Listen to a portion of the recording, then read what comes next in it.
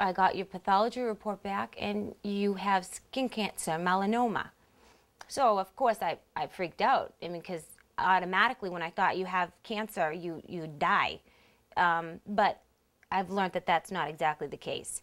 I never thought it was that serious, and it ended up being stage 4 melanoma. From that point on, it has been going at it with Mass General Hospital at my side, and Beth Israel. It was, a life-changing experience. Your life changes in an instant. Melanoma really, I think it disproportionately impacts young women. Right now, it is the #1 cancer in women ages 25 to 29. I believe it's #2 in women ages 30 to 35, just behind breast cancer. If melanoma is detected early, it can be stopped. Well, obviously it's important to me because of my diagnosis. Being diagnosed with something like melanoma is hard to take because a lot of people don't know what it is or what it's all about or how we get it. Education is crucial, and that's where your dollars will go. When you lay out in the sun and become tan, the body is trying to create a shield, if you will, that absorbs the damaging ultraviolet radiation. Now, ultraviolet radiation interacts with the DNA in your skin cells and potentially cause mutations. UVA stands for ultraviolet aging. UVB stands for ultraviolet burning.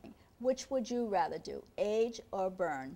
So these cells then start dividing, or these cells in some way become more resistant to death. So you have increased survival of cells and you have increased proliferation of cells, and that is when tumors grow. So it is the effect of ultraviolet radiation on the DNA causing mutations that we're most worried about. I first tried tanning beds when I was about 15 years old, getting ready for the sophomore semi. A group of us went down, and I think it was like an unlimited month you could buy for $30. It was the big deal, so we all went, and it was an outing after school, something to do. And it was a big race who could get darker. I still have friends that go, and these are 30-year-old girls who should know better.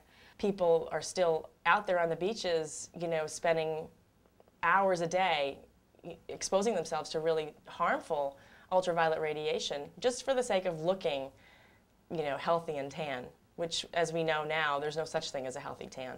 This has to reach a level where people understand how important it is, and that they have to keep their kids out of the sun. They have to be vigilant themselves. That vanity is something that doesn't replace health.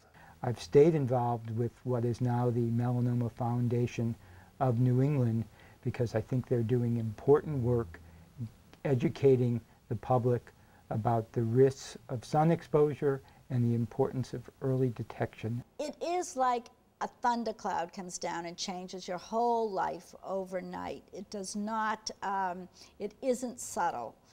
Now, melanoma comes in 4 different stages, 1 through 4.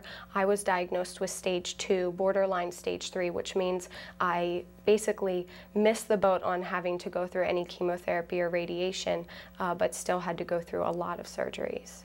SPF, or sun protection factor, is based on a measurement of how red your skin becomes with a certain amount of ultraviolet radiation dose. So if your skin becomes red in 1 hour, an SPF 30 cream will allow you to stay out 30 hours in order to get the same level of redness. The tanning beds emit UVB, which is the burning rays, which are the worst of the 2 kinds of rays, because those are the ones that actually penetrate the upper layers of the skin and burn you.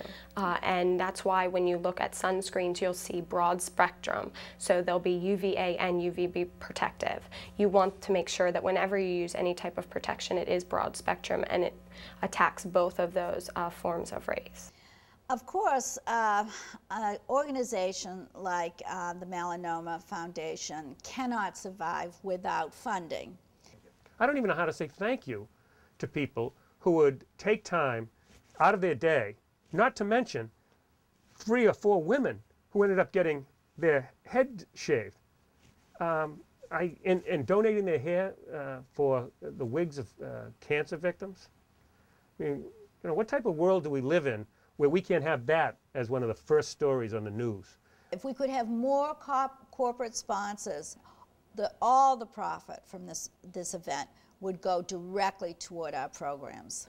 I believe strongly that survivorship carries a great responsibility with it, and I wake up every morning very aware of the fact that I'm here today when 5 years ago, you know, according to the doctor's prognosis and statistics, it wasn't at all a guarantee. Right now I'm involved in an advocacy program which is called Billy's Buddies, and it's going to help people who are currently dealing with a melanoma diagnosis or treatment by providing them with a one-on-one volunteer who can assist them. So I would like to encourage you today to open your hearts as well as your wallets and contribute to the Melanoma Foundation. Thank you for giving.